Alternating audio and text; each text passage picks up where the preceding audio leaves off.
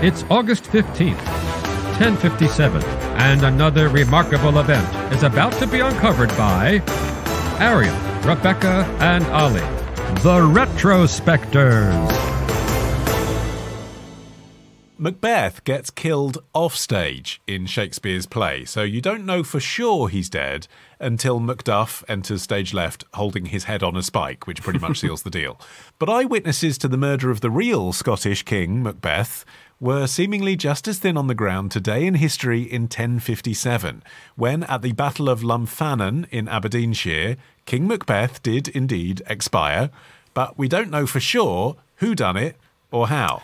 Yeah, what we've got is that his end came probably at the hands of one Malcolm MacDuncan's men. They killed Macbeth as he tried to make it back to his home province of Moray with his own contingent of bodyguards. His body was actually buried on the holy Isle of Iona in a ceremony that was said to be worthy of a lawful king of Scotland, which is entirely contrary to what Shakespeare would have us believe about this guy. Basically, that he was a villain of some kind, when in actual fact, it seems that in history, at least, he was quite well regarded both at the time and to Scottish historians who followed.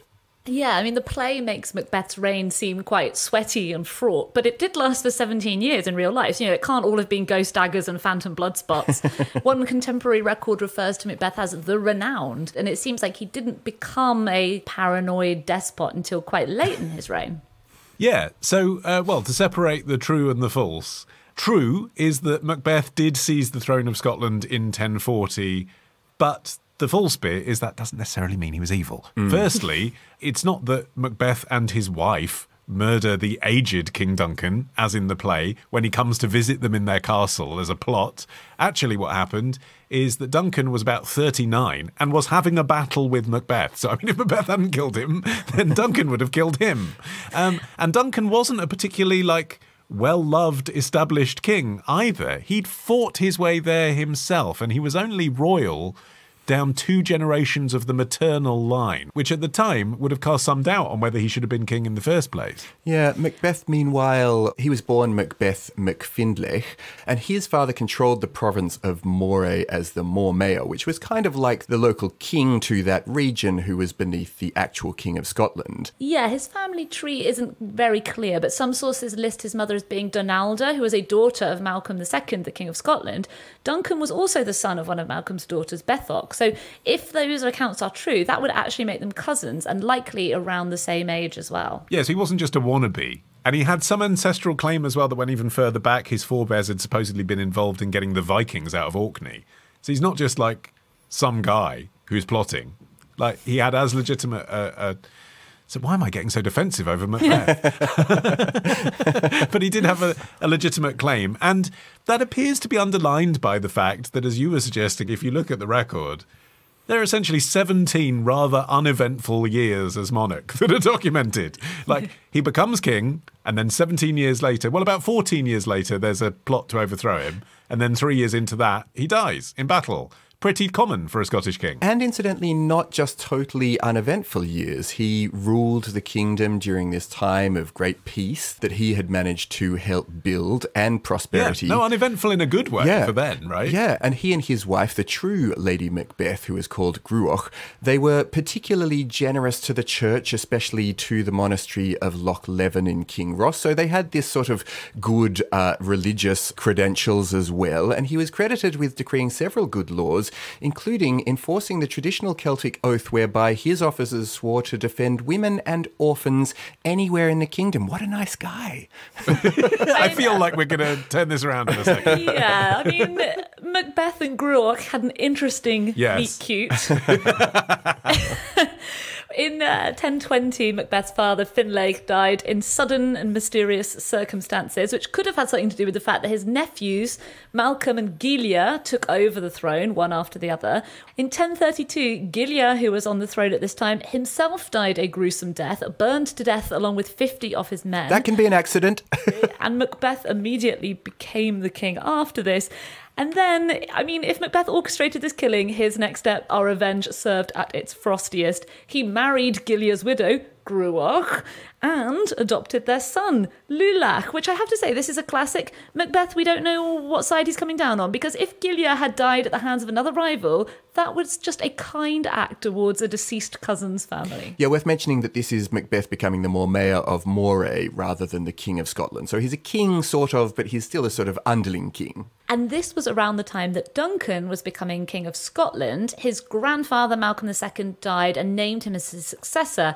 And this is a lot more controversial than it sounds, because at the time, the Gaelic way of doing things was called tanistry, which meant that the successor, the heir to the throne, was basically elected from among all the eligible male relatives of the current king. And it was specifically relatives on the patriarchal side rather than the maternal line. And because Duncan was actually the son of one of Malcolm's daughters, he shouldn't really have been eligible at all.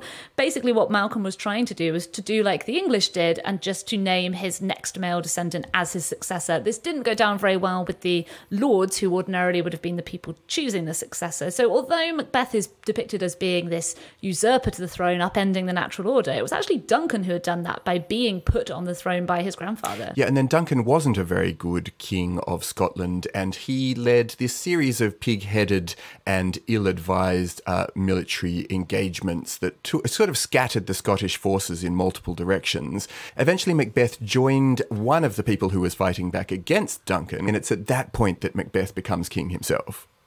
Right.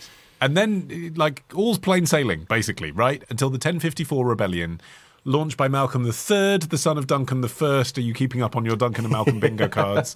Who was backed by English forces led by Earl Siward of Northumbria.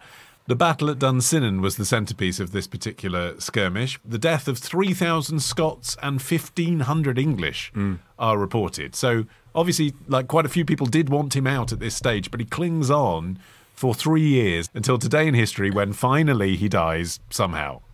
Yeah, and Macbeth was succeeded by his stepson, Lulach. If I tell you his nickname was the Simple-Minded, you can guess about how well that went. He only lasted 3 months before he was also killed by Malcolm, but Lulach does have the distinction of being the first king of Scotland to have his coronation ceremony recorded at the first mention of Scone, the location of Scottish coronations ever since. That's nice. And it's interesting that after Malcolm died, he didn't get the same royal treatment that Macbeth got.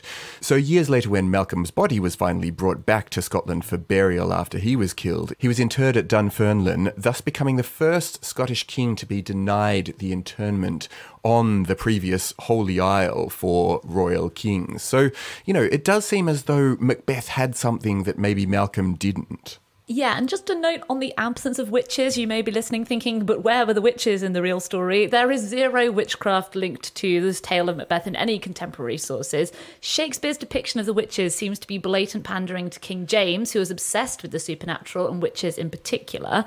So a few years before Macbeth was first performed, there had been witch trials in North Berwick in Scotland, and the most dramatic confession to arise from this trial was that the accused witches, under torture, admitted responsibility for these tempests which had almost sunk the boat that carried King James and his bride-to-be, Anne of Denmark, from Copenhagen to Scotland. Shakespeare actually has his witches reference their power to create sea storms in the opening lines of Act 1, Scene 3. This is the point where when King James was in the audience, he'd have been like, yeah, I remember that bit. But weirdly, on the other side of the voyage, there were Copenhagen witch trials over the same incident. And this arose when the Danish Minister of Finance, Christopher Valkendorf, came under fire for supposedly skimping on the outfitting of the ship. This was being blamed for why it had so nearly sunk. And instead, he turned around and said, no, I'm pretty sure it was witches. 17 women were burnt to death for supposedly sending tiny devils up the keel of the ship. Yeah, James I was such an avid scholar of the occult that in 1597 he actually published his own book called Demonology, which was the study of witchcraft and necromancy and demons and werewolves and so on, that then was cited by Shakespeare as a kind of, yes, Your Majesty, here's a play full of the kinds of things that you'll be interested in. You like horror? I can give you horror. Right. And look, the central character's a king. But what it did mean is that we get this superstition that Macbeth is somehow bad luck, he says, looking over his shoulder in case the glass is about to smash. And that apparently comes from the rumour that supposedly a coven of witches objected to Shakespeare using real incantations in the play. So they put a curse on it. That's amazing. And that's where the rumour comes from that, if you utter the name Macbeth in a theatre, then the show currently on at that theatre will soon close. Yes. But there is an actually much more pedestrian origin for that, which might simply be that actors, knowing about how these things worked in theatre companies, if they realised that a company was doing Macbeth, then they realised that that company was reaching for a blockbuster to get them through turbulent times, and financially they were about to close anyway. Yeah, I mean, even to this day, productions of Macbeth, all the lovies involved will use the term the Scottish play rather than ever saying Macbeth, so that they don't fall foul of this particular curse. Or fall off the stage, as happened at the RSC in the 1950s. Or have a stage weight fall on them, as happened to Olivier at the Old Vic in 1937. Yeah, I mean, it was the Spider-Man musical of its day. Tomorrow. The White House actually has on its premises surface-to-air missile launchers. Ditch the ads and get a Sunday episode when you join Club Retrospectors. Patreon.com/retrospectors.